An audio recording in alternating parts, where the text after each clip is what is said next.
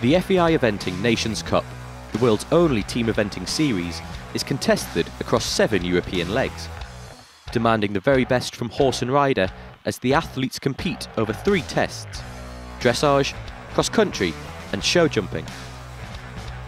Over the next 5 months, teams from the top nations in the world of eventing will have travelled from Great Britain to Italy, Poland to Ireland, France to Belgium, and finally to the Netherlands in a bid to become the 2019 FEI Eventing Nations Cup champions.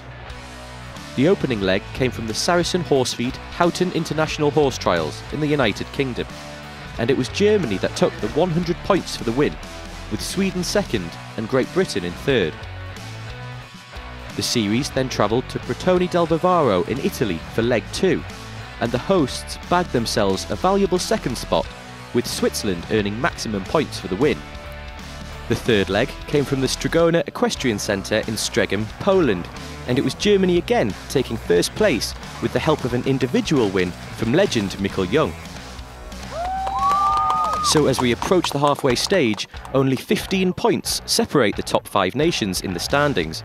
Sweden lead the race for Olympic qualification, but Italy, Switzerland and the Netherlands are hot on their heels. Campfire, County Waterford, in the south of Ireland, hosted the 4th leg of the series. This unique venue is held on the land of a working farm and is known for its picturesque scenery along the banks of the Blackwater River. The thing about this venue is it's actually 2 working farms, and this is the only other activity that takes place here once a year. If you were here back in April, you'll see nothing but cows in the fields and sheep. So we have to bring everything out and set it up. So it's quite a big challenge. Now our team have got really good at it. I suppose when you're doing the same thing year in, year out, you get better. Having the Nations Cup has added that extra challenge, I suppose. But I think the team were ready for it, and they're doing really well. I'm very pleased with how it's all going. Absolutely thrilled, because I've been involved here since I was eventing myself, maybe about 15 years ago, and gradually got into running this event with my family, my stepfather, my brother and sister. And I suppose we've built it up gradually over the last 10 years as an international. So to have the Nations Cup is like a pinnacle for us, really. And also for the local area, it has created quite a lot of interest this year. I suppose the fact that it's a team competition and it brings so many different nations to this venue. This year, well, I think it's something like 16 nations we have. I think 7 or 8 teams, which is absolutely fantastic. And that just creates its own excitement and interest, if you like. I'm hoping that everybody enjoys themselves and that we have really good, exciting competition at a really good level, and that everybody goes home having enjoyed their visit to this part of Ireland. The teams taking part at the Campfire International Horse Trials were series leaders Sweden, Italy, Great Britain, Netherlands, Switzerland, Belgium, New Zealand and host nation Ireland. They were to compete in the CCIO 4-star short format over 4 days, 2 days of dressage, followed by cross-country, and finally the show jumping. This was the hosts' first team outing since their silver medal at last year's World Equestrian Games, and the team were looking forward to riding back on home soil. 8WEG was fantastic, and I've amazing memories, and it was brilliant. But it's like you kind of put that in a little box. So it's lovely to get selected for a Nations Cup team. I really enjoy them. It's good fun, it's good team banter. But it's always more special on home soil. Like, I really hope we could pull a result this weekend and be on the podium. And Campfire is like, it's the most beautiful setting. One nation having a mixed 2019 campaign so far was Switzerland. Having taken the win under new Olympic format rules in Italy, they performed well below par in their other outings, finishing 8th and 6th at Houghton Hall and Strzegim respectively. However, chef to keep Dominic Berger still sees many positives. This win was important because it gave a super feedback in Switzerland. People from the other disciplines, they get aware that we are working hard. We have Andrew Nicholson as coach. This gave already a first wave of emotions in Switzerland, and now We have a super support also from the federation because they see it's possible, it's possible. Yeah, we have a big objective, which is the qualification for Olympics, and for that we are working hard in this Nation Cup series, but also we are preparing and selecting for the Europeans, and we look also for individual qualification for Olympics. And so far this season is the most competitive season I have ever seen in our team, and this makes fun, and I think also the results are very promising and it goes well. So a young team, we have all young riders, so they are all very promising for the future. I calculated once we are about, in average, 5 to 15 years younger than all teams, and it makes fun. The first phase of the competition was the dressage, a test that consists of a series of compulsory movements at walk, trot and canter gaits that is judged from 2 angles. Unfortunately for Dominic, his young Swiss team failed to get off to a good start in the dressage phase. Patricia Attinger's 33.8 being their lowest mark and leaving the team bottom of the table in 8th place. It wasn't going much better for the Netherlands. Elaine Penn and Blue Nile put in a score of 29.9, leaving them in 8th place individually. However, with the standard being so high, their team score of 98.2 was only enough for 7th place in the team standings. The hosts were faring slightly better. Sarah Ennis and Woodcourt Garrison scored 35.4, but their team score was helped by Sam Watson and Imperial Sky. A solid 27.7 put them into 4th spot individually after the dressage phase and lifted the team into 5th. New Zealand, competing in their first Nations Cup of the season, were at a disadvantage from the start, having only 3 riders. With no available drop score, it looked like they might struggle, but with Tim Price scoring 29.4 penalties and Sir Mark Todd faring even better with 28.5, the lack of a 4th teammate was having no negative effect. Great Britain put in their best dressage phase of the series so far.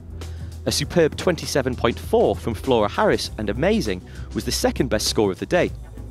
With teammates Tom McEwen and Rosa Onslow backing up Team GB with solid scores of their own, the Brits completed Phase 1 in 2nd spot. But it was series leaders Sweden who got off to the best start on Irish soil. Their top 3 riders all finishing inside the top 20 of the individual standings. The pick of the bunch being Therese Vikland and Visera. Their dressage test scored 27.4 penalties and secured them top spot on the individual leaderboard, as well as Sweden 1st place in the team standings.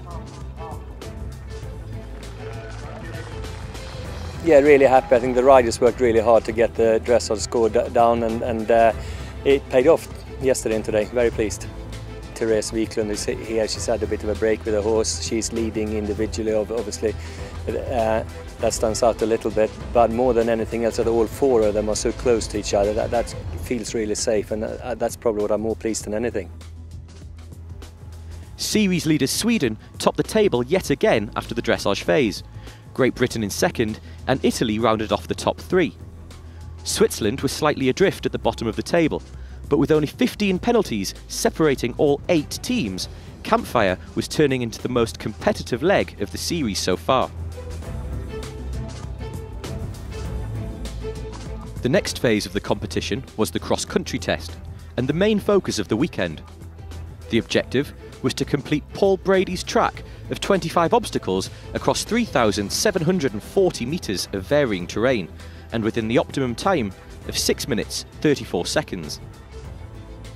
It's undulating parkland. We've got everything here because we have the woods, we have the undulations, we have 3 water complexes. We've put in a new water complex this year. There are ditches. It's got quite a lot of variety. There are lots of fixed fences here rather than portables. It's a mixture of portables and fixed obstacles. So I think that's probably unique as well. There's some quite nice lines here that you can, as a designer, there's some great opportunities. I have to be careful, I suppose, with so many opportunities not to have it too intense.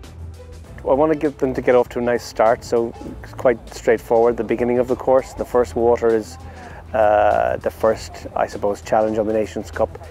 There's a jump in the water and 2 strides to an angled pheasant feeder on the way out.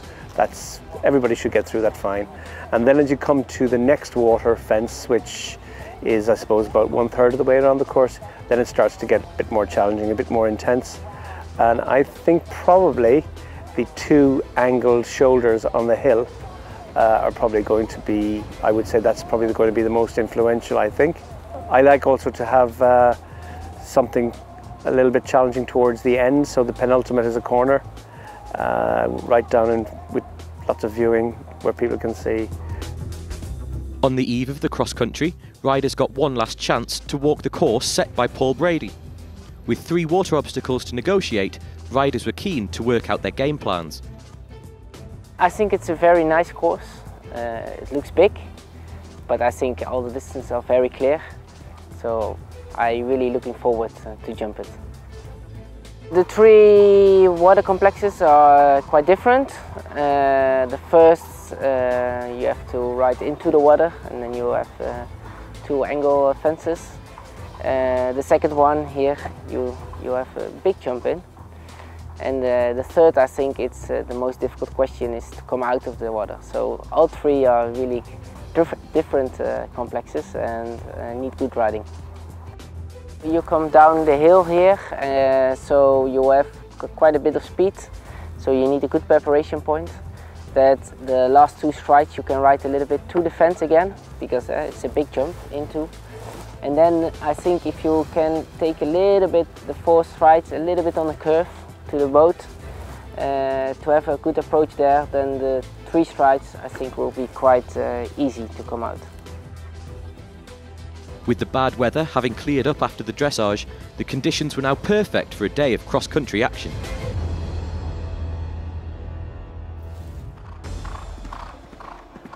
Overnight leaders Sweden were the first to take on Paul Brady's track, with trailblazer Ludvig Svennesdahl. He attacked the course with ease, negotiating the numerous water obstacles with his ride Ballum Mist. This round gave Sweden a foot-perfect clear inside the time. Svennesdahl climbed from 18th to 7th in the individual leaderboard and put the pressure on the other nations.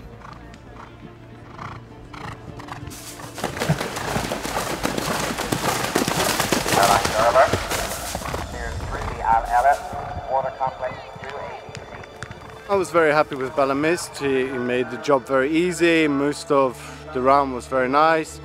He's a naturally really old-fashioned cross-country horse, and yeah, he's easy and not very nice horse.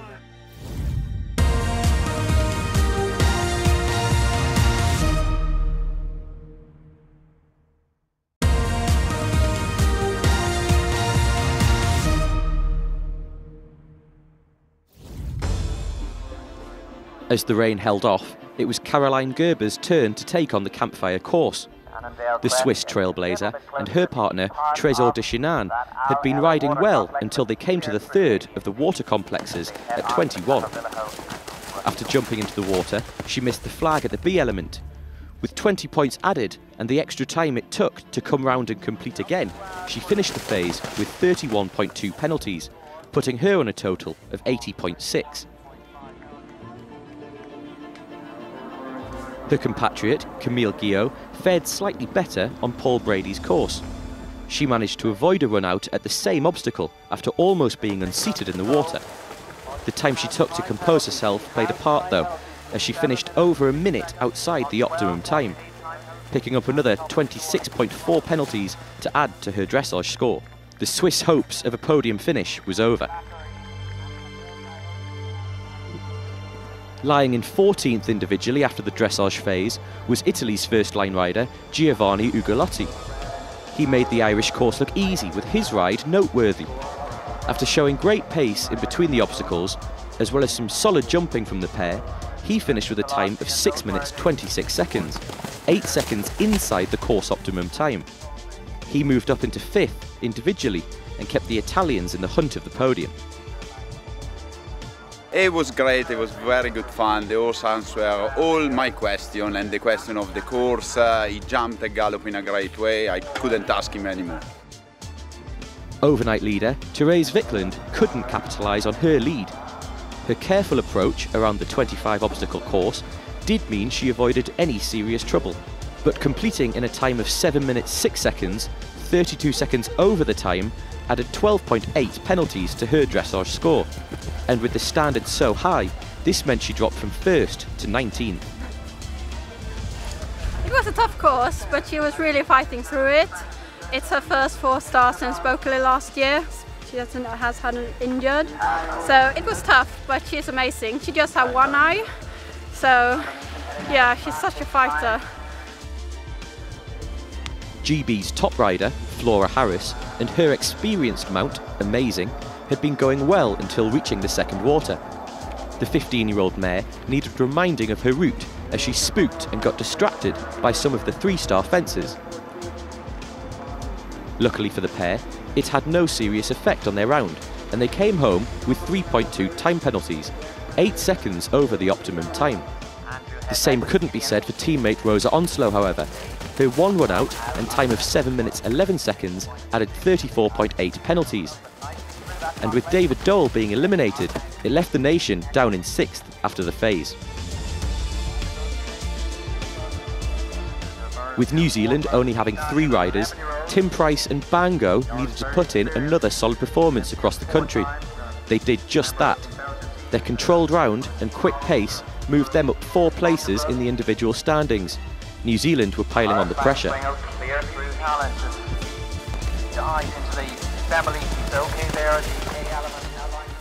I'm really quite thrilled for this horse Bango.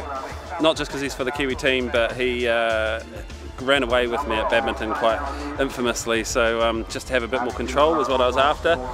Managed to do that plus get just on the time, so I'm really happy with that result. And like I say, the Kiwis, this is all about the Nations Cup. We want to get stronger through each phase, and I hopefully have contributed to that.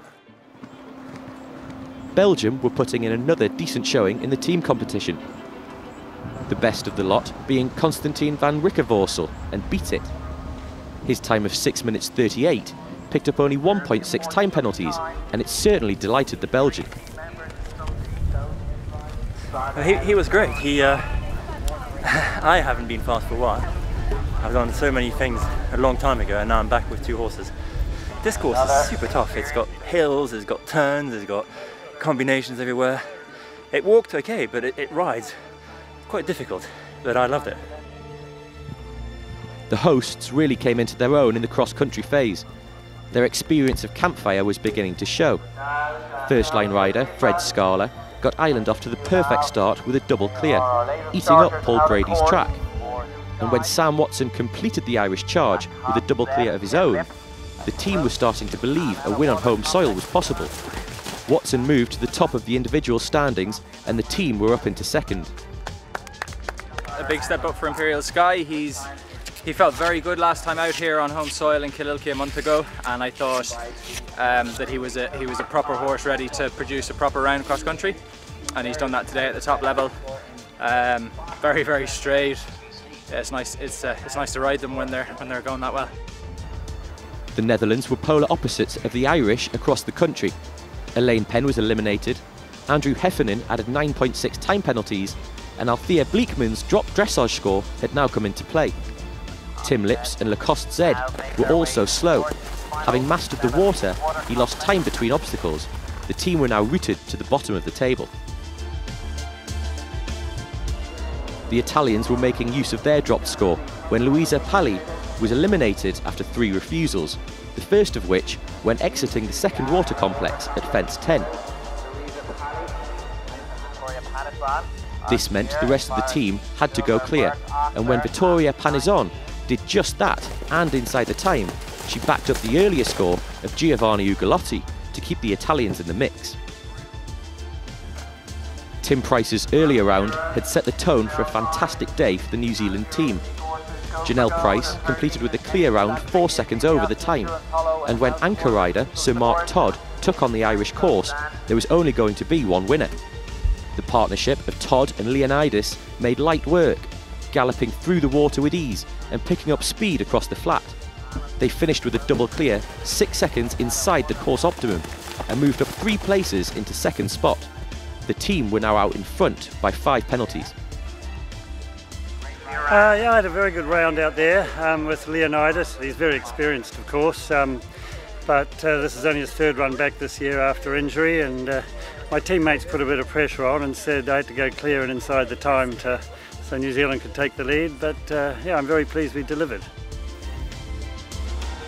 New Zealand now had a rail in hand going into the show jumping phase after a fantastic day on the cross-country course, with all 3 riders going clear. Hosts Ireland had moved up 3 places into second, and Sweden were managing to cling on to a podium position. It had been a bad day for Great Britain and the Netherlands, with both slipping down the leaderboard. The following morning, all riders presented their horses to the ground jury at the horse inspection. With Switzerland lying in 7th place, the last thing they needed was a withdrawal. However, Patricia Attinger and Mooney and Mack were sadly withdrawn from the holding box. All others passed fit ahead of the last phase of the competition, the show jumping test. The objective being to prove that the horses have the accuracy and energy in order to clear the course of 12 jumps and 15 efforts that was set by Anne Waistell. With the top 4 teams being separated by less than 10 penalties, it was all to play for in the podium placings. Sweden was sitting in 3rd spot in the team competition, and when Victoria Karlabach and Zlatan went clear, it looked like they would hold on to it. Unfortunately for the Swedes, Ludvig Svennesdahl had 1 fence down, Johan Lundin had 2 fences, and eventual drop score Therese Wickland had 3 fences down. It gave the Italians the chance to leapfrog them in the table. With only 3 riders remaining, the pressure was on Team Italy. Arianna Guardarelli got them off to the perfect start with a clear, and when Giovanni Ugolotti had 1 fence down, the pendulum swung back in Sweden's favour. However, their final rider, Vittoria Panizon, held her nerve to complete the 12-jump track without hitting a pole. Her 1 second over the time added 0.4 penalties to the team's score, securing them at least 3rd place. They were now putting pressure on the Irish in 2nd spot. Sarah Ennis negotiated the show jumping track with ease, securing Ireland their first clear of the phase. But when Brian Morrison picked up 1.2 time penalties, it piled the pressure on last to go Sam Watson. Just 1 fence down would see Italy climb into 2nd spot.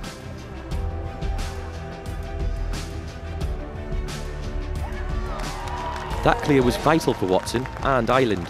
It secured him 1st place in the individual standings and the Irish 2nd in the team competition. But it was New Zealand who performed best in the show jumping phase and extended their lead at the top of the table. Janelle Price set up the win with a foot-perfect clear. Sir Mark Todd followed that up with a 1-rail round. And this clear round from Tim Price confirmed the FEI Eventing Nations Cup victory with 1 fence in hand.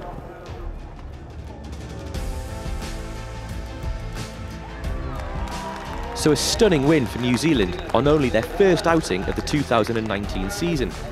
Having only 3 riders from the start made it all the more impressive. Ireland, also on their 1st start of the campaign, climbed to a very credible 2nd spot to give the home fans something to cheer about. And it was Italy, chasing valuable points on their road to the Olympics in Tokyo 2020, that secured a podium finish.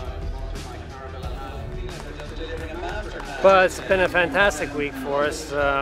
You know, the dressage all went well, and then of course cross country is our forte. 1.6 time penalties only added to the score, and then today everybody did their jobs again. Janelle, fantastic clear show jumping. Tim, under pressure, clear show jumping, and Mark had 1 unfortunate awkward distance, and that secured the win. So it's been a great weekend. It was a bittersweet victory for the Kiwis, however, with the shock announcement of Sir Mark Todd's retirement after a career spanning 5 decades. Well, it's not a decision that I've taken lightly to come to an end, and in fact it was only in the last few weeks that I decided that maybe it would come to an end here. I think the thing I'll miss most is the camaraderie with all the other riders and all the people involved. You know, I've had a long and pretty successful career. I've had wonderful owners, wonderful sponsors, wonderful people who have worked for me, and made a huge amount of friends all around the world through this sport. So I'm very grateful for it. After a hard-fought third place in campfire, Italy now top the series standings, 5 points ahead of nearest rivals Sweden. Netherlands round off the top 3, with Switzerland in 4th. With all 4 nations hoping to gain that Olympic spot on offer, the final 3 legs of the season could not have any more importance.